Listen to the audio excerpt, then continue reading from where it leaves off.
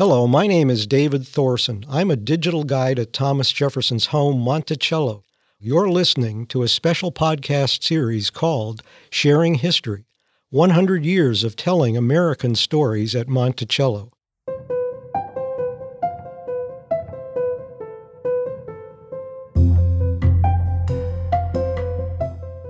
This year marks the 100th anniversary of the creation of the Thomas Jefferson Memorial Foundation, the private, nonprofit organization that purchased Monticello in 1923 and opened it to the public as a place to talk about Jefferson and his ideas.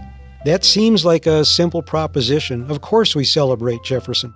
He's one of our nation's founders and the primary author of the Declaration of Independence, a document that asserted America's defining values, that all men are created equal and they have a right to life, liberty, and the pursuit of happiness. That's a story we share every day here at Monticello. But when you start to look a little deeper at the history here, things get messy. And that's what we're going to explore in this podcast. How do we tell the story of Jefferson? How do we tell the story of Monticello? How has that story changed over the years? Whose stories do we tell? Why does this matter? And what do these stories say about our shifting understanding of ourselves as Americans? I'm joined today by my colleagues, Diane Pierce and Chad Woolerton. I'm Diane Pierce. I'm a part-time guide at Monticello. I'm Chad Woolerton. I'm the Director of Digital Media and Strategy. We're calling this first episode, Who Owns Monticello? Monticello's ownership basically has three phases. Phase one, Jefferson builds, or has built, his architectural masterpiece and lives here with his family. It's the center of a 5,000-acre plantation where he held more than 400 people in bondage. Phase two, Jefferson dies. And eventually, the house is purchased by the Levy family, who preserve Monticello as their private home for 89 years. In phase three, the foundation buys Monticello from the Levies and opens it to the public as a museum, as a place of public history. We have a whole episode on the Levies, but today we're going to zoom in on the transition from phase two to phase three. This story features a fascinating cast of characters with very different ideas about who should own Monticello and why. We'll start in 1924, and then we'll move back in time to talk about how we got there.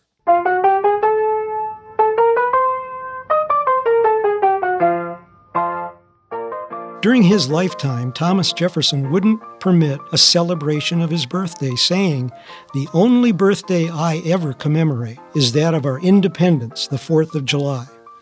Since his death, public commemorations of his birthday, April 13, 1743, have become annual events. The celebration of Jefferson's 181st birthday in April 1924 was unlike any before or since. Prominent politicians, lawyers, society ladies mingled with ordinary citizens on Monticello's West Lawn.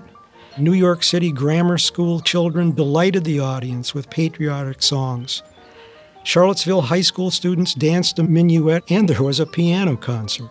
The crowd gathered that day weren't just celebrating Jefferson's birthday. They were celebrating the birth of the Thomas Jefferson Memorial Foundation. The public conveyance of the deed to Monticello from the estate of its longtime private owner, Jefferson Monroe Levy, marked the culmination of a 25-year-long battle to settle the question of who owns Monticello.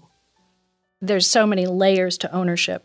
There's physical ownership, and then there's the ownership of the whole spirit of the place and who has access. I would say if you own Monticello, you own Jefferson's narrative, and no one else can do that because they don't have the legitimacy that comes with owning Monticello. Yeah, this is absolutely right. The object, the place, can give you that kind of power. It's not only who has the authority to tell the story, but whose story do we tell? In 1924, the story was Thomas Jefferson. But fast forward 100 years later, and there are many stories. There's the story of Jefferson's family. There's the story of women at Monticello. And there's the story of an entire enslaved community who made everything here possible.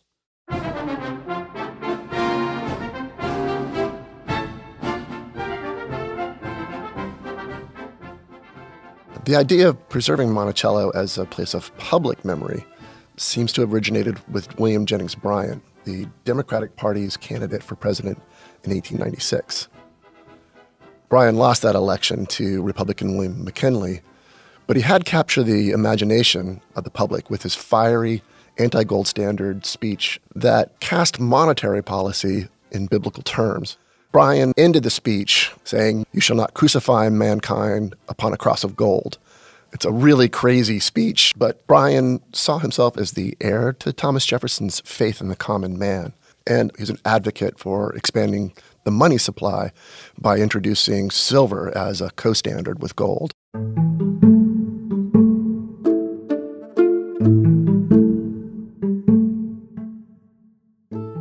He saw Jefferson as the embodiment of Democratic Party ideals. So in April 1897, Bryan proposes to Jefferson Monroe Levy, Monticello's owner, who was a New York City lawyer and Democratic Party activist, "You should sell or donate Monticello to the U.S. government so that it can serve as a shrine to honor Jeffersonian ideals." Levy rejects this out of hand. It gets reported in the newspaper, and another newspaper publishes this article titled "A National Humiliation," which was a fictitious anti-Semitic attack. It became the basis for besmirching the Levy family's stewardship of Monticello for the next half-century. This little flare-up over Monticello passed quickly because the Spanish-American War took up the nation's attention. And a decade would pass before the debate would resume.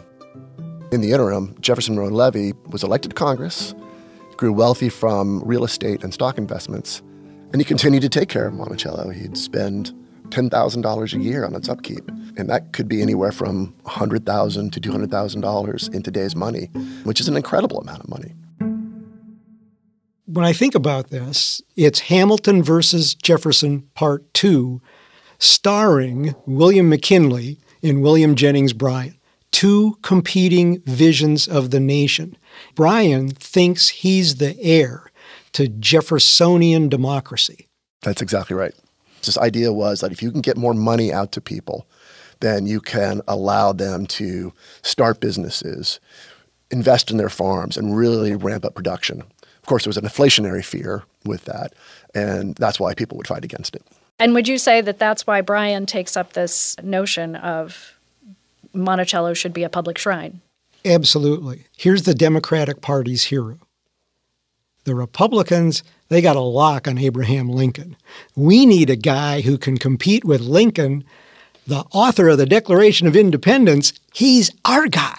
One of the things I would say is that the idea for becoming a place of public memory, we're ascribing to William Jennings Bryan, but Uriah Levy, Jefferson Monroe's uncle, who purchased Monticello in the 1830s, he bought it to honor Jefferson for his stance on religious freedom. Of course, it was going to be a private ownership, but he still had the same kind of high-minded motivation in acquiring Monticello and preserving it. And Jefferson Monroe Levy understood Monticello's importance to the United States. People were visiting here all the time during his ownership, coming to pay homage to Thomas Jefferson. He would hold public readings of the Declaration of Independence on July 4th. He was genuinely proud of Monticello and loved to share it when he could.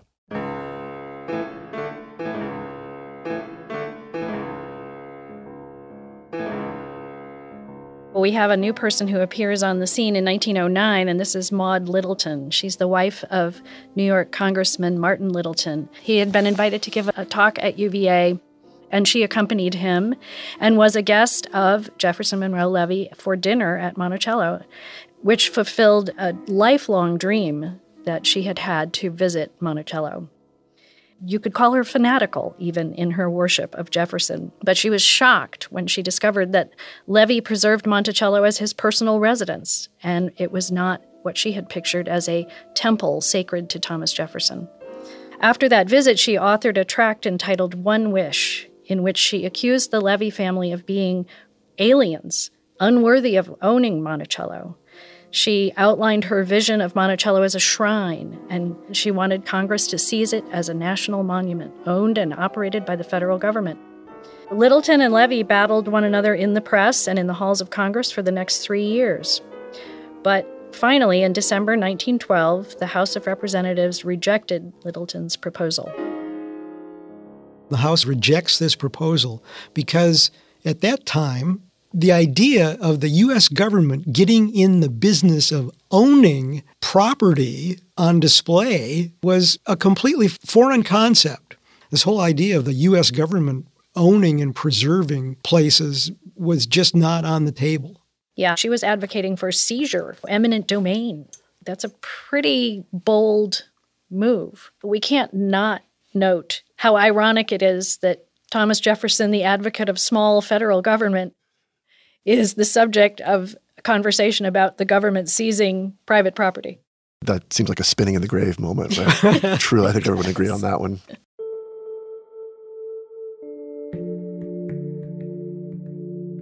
But we've already started to notice some language that keeps getting used over and over again. It's a temple, it's a shrine, it's a monument, a memorial. And that's how she's viewing it. You've used the word fanatic. She's very fanatic about this. And it is a semi-religious experience, I think, for her. So she treats it that way. Yeah, I think the conflation of patriotism and religion here is really interesting. Those two things did not have to be equated with one another. It's not Maud Littleton alone who is doing that, but she is doing it very publicly, and it is part of the zeitgeist. Diane and Chad, I think those are great points. No matter how well he's preserved it, no matter how well he's cared for it, no matter the fact that he allows people to visit for free every single day, that's not enough. Maud Littleton wants a shrine, not a home owned by a person that she characterizes as an alien. No matter that the Levy family had been in America since before America was the United States. She picks up on this undercurrent of anti-Semitism, which is part of American culture. It's part of European culture. It's part of European culture as well. It carries over. It's a handy way to pick up on delegitimizing. These people shouldn't own Monticello. Thomas Jefferson, he's the embodiment of America. But it's her America. It's not necessarily an America that believes that somebody who's of Jewish faith should be the keeper of something this important. Fine that the Jews live in the United States, but this place is special. This is the era of the Dreyfus Affair, too, so it's rampant. The time frame we're talking about, 1910, there's an anti-immigrant backlash in the United States. Eastern Europeans are now coming to the United States, and many of those Eastern Europeans are Jewish. So it gets tied up in the contemporary politics of the time. And the word alien was just code. Everybody knew what it meant. The flip side of this idea of the alien is the patriotic pilgrimage, the idea that if you visit a site like Monticello, you will be indoctrinated, you will be Americanized. Go to the American wing at the Metropolitan Museum and you will become an American. Really? Oh, yes, absolutely. That was the idea behind it. Oh, yeah. The American period rooms are all about acculturating the alien to American material culture.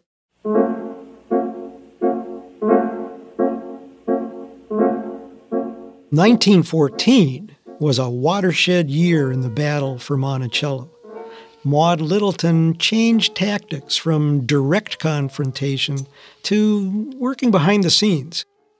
In March 1914, following 2 hearings, hours of acrimonious testimony by Littleton, who accused Levy of being a pawn of Tammany Hall, the Democratic Senator James A. Reed of Missouri sponsored a resolution unanimously passed by the Senate Committee on Public Buildings and Grounds for the United States government to acquire Monticello by purchase or seizure. The committee endorsed Littleton's statement, Monticello should become a shrine, a place set apart where our children and our children's children go to learn the lessons of freedom. And then in the April 1914 issue of Good Housekeeping, Maud Littleton's friend, the journalist Dorothy Dix, wrote an article entitled Monticello, Shrine or Bachelor's Hall. She never visited Monticello. The article attacked Jefferson Monroe Levy in the most unsubtle terms. She used the same untruths about the house being uncared for and not open to the public as Littleton had been using. She uses the same anti-Semitic undertones. At one point, she says Monticello is a sacred souvenir. It should be a shrine to which all Americans may go and gather fresh inspiration and new faith in democracy. So those religious terms again. So in September, William Jennings Bryan appears again. He is now the Secretary of State in the Wilson administration. He revives the idea that Jefferson Monroe Levy might sell or donate Monticello to the United States government. He writes to Levy, "Yield to the national demand. Commemorate the great Democratic administration of President Wilson, which is being conducted on Jeffersonian principles." Next month, in October, Jefferson Monroe Levy seems to start to crack a little bit here. He writes to Bryan saying he agrees with the idea, and he asks $500,000 for Monticello. In 1914, Levy lost the primary to run for another term as a New York congressman. Much of his ability to fend off Maud Littleton came from his position of political power, and then he sustained staggering financial losses through failed investments. I love that we're in Good Housekeeping. This is happening on the Hill. This is happening in Congress. And in the press. And in the press, right? In Good Housekeeping. Good Housekeeping. That's not the place I would imagine the battle would have been waged at first, but it would have reached a very wide audience, I would imagine, at that point in time. I think it was an incredibly smart move. Good Housekeeping back then was one of the largest circulation magazines in the United States, and Dorothy Dix was a world-known author, and Maud Littleton's her pal, and the battle is now in Good Housekeeping. Another thing that was interesting about Bryan's letter to Levy was that he's asking him to commemorate the great Democratic administration of President Wilson, in which Jeffersonian principles are being conducted. Yeah. Bryan comes in and he says, "I, William Jennings Bryan, am the heir to Thomas Jefferson, and my heir is Woodrow Wilson. So you got to get with the idea. We're saving the Democratic Party." The role that Democratic Party leaders play in acquiring and preserving and then using Monticello as a place to talk about the ideals of American democracy continues for another couple decades. It is surprising how political it was. And then it's really the First World War that pulls the plug on this idea of Monticello becoming a federally owned piece of property. In the aftermath of World War I, politicians and the public lost interest in the plan to make Monticello a government-owned shrine to Thomas Jefferson. But by now, Levy was on the verge of bankruptcy, and he offered Monticello for sale to anyone, public or private. In April of 1919, architect, author, and academic Fisk Kimball, who at that point was the chairman of the Archaeological Institute of America, expressed interest in purchasing Monticello as a memorial to Jefferson's architectural genius. But he did balk at the $500,000 asking price. In 1920, two new organizations emerged. The Thomas Jefferson Memorial Association was headed by Ruth Cunningham, and then artist, author, and socialite Marietta Minigrode Andrews formed the National Monticello Association. Levy agreed to sell Monticello to Cunningham's association for $500,000, but she was unable to raise the funds. Andrews' association was similarly unable to close a deal. In early 1923, with Jefferson Monroe Levy nearly insolvent, Monticello's preservation was in serious doubt, as his creditors considered breaking the property up into lots. In the wake of this, three people come together to hatch a plan. Stuart Gibney, a well-known New York City lawyer. He's a Virginia native, and he's a graduate of the University of Virginia. Gregory Doyle, who was working with Ruth Cunningham's association, and John Henry Ranger, who was Levy's lawyer and broker. They come up with this plan to save Monticello by creating an entirely new nonprofit foundation that could pull together the funds needed to acquire the house and grounds for the $500,000 asking price. As negotiations progressed, this is in the press again, so Levy's talking to the newspapers again, and he writes, "It has long been my wish to see Monticello set apart as a great national shrine, and I regret that I am not able myself to make this gift to the nation." He's gone from never in 1897 to, "I just only wish that I could bestow this upon the American public." I think after 25 some odd years of this battle, he's finally like, if you can't beat him, join him. So everybody's coming together. The foundation creates this statement about themselves. Their purpose is to purchase, preserve, and maintain Monticello at Charlottesville in the state of Virginia as a national memorial so that it may be forever retained as a shrine and reverently transmitted to future generations as a monument to the genius and patriotism of Thomas Jefferson and a constant reminder of the principles inscribed in the Declaration of Independence. To foster and preserve the ideals of American liberty and the Republican form of government, and to keep alive the name and memory of Thomas Jefferson as the apostle of human freedom. Some bold stuff. A little long-winded. I guess the more long-winded you are, sometimes the more intelligent you seem. I don't know. It's every idea that everybody's had for 25 years rolled up and tied up with a nice, neat bow. On December 8, 1923, Jefferson Monroe Levy transferred ownership of Monticello to the foundation, ending almost 90 years of stewardship by his family and closing out a quarter of a century of debate over who should preserve Monticello for future generations. Just 3 months later, over $1 million in debt, Jefferson Monroe Levy died at age 71. When Foundation President Stuart Giboney accepted the deed to Monticello, the question of ownership was settled. But the question of Monticello's place and purpose in public memory had just begun. Monticello has been preserved at various times in its history, as a shrine to Jefferson as a secular saint, as a memorial to Jefferson's political ideas, as a museum of Jefferson's possessions devoted to his pursuits in science, agriculture, and foodways, as a plantation to explore the lives, triumphs, and tragedies of the people Jefferson enslaved, and as a site of conscience. Perhaps most enduringly, Monticello remains a place uniquely suited to explore Jefferson's successes and failures in contributing to the American experiment in self-governing. I was thinking about what we now call the power of place and the idea that there's no replacement for actual experience of the site. The place, the curatorial thing of Monticello creates that kind of power. And the whole history of the foundation is really, I think, a study in how we steward that honor.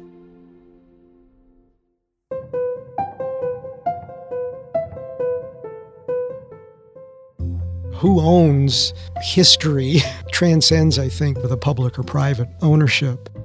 Things have really changed since this early hagiographic view of Jefferson as this person who could do no wrong to Jefferson as a human being who has flaws as well as a vision that people strive for to this very day.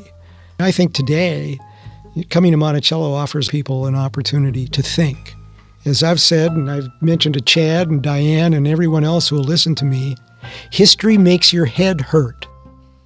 It's supposed to make you think and draw your own conclusions. And hopefully, the whole idea is to make a better tomorrow, not get stuck in the past.